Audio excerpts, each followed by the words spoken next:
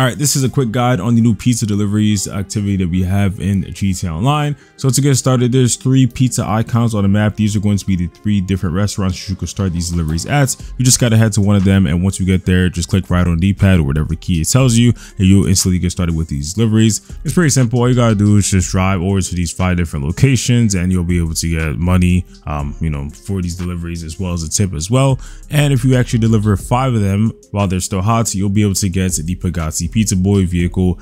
Now you don't have to purchase this at all if you don't want to. It's not something that you need for these deliveries at all. It's just kind of like a collectible type of vehicle, but it is pretty cheap. It's like $100,000 anyway. So if you want to buy it or get the trade price or whatever, it's up to you. But regardless, I probably would just go for the trade price, and it's not really that much of a crazy interesting vehicle. It's just one of those regular vehicles that Rockstar just kind of changed the name of.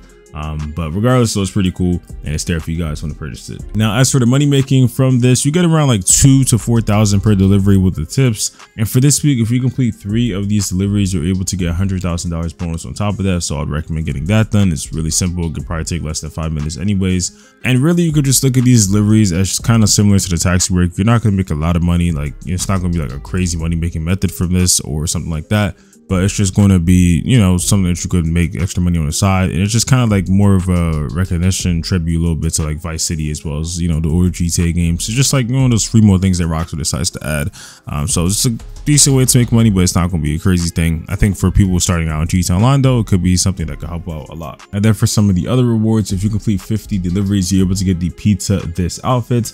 And for the community challenge for this week, if we're able to deliver a total of 10 million pizzas, we receive the Pizza This tee, which is just a blue tee with the Pizza This logo on it.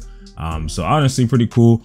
Nothing too crazy with that tee, but I think the outfit is something that a lot of people are probably looking for. And you can aim, obviously, if you want to get a total of 50 deliveries, but most people might just do it just randomly and end up getting it. So it's a cool outfit, cool unlock. So definitely I would recommend checking that out. So that's all for this guide on the pizza delivery missions in GTA Online. If you did enjoy, you already know what to do. Subscribe and put on post notifications. Don't forget to drop a like, and I'll see you on the next one.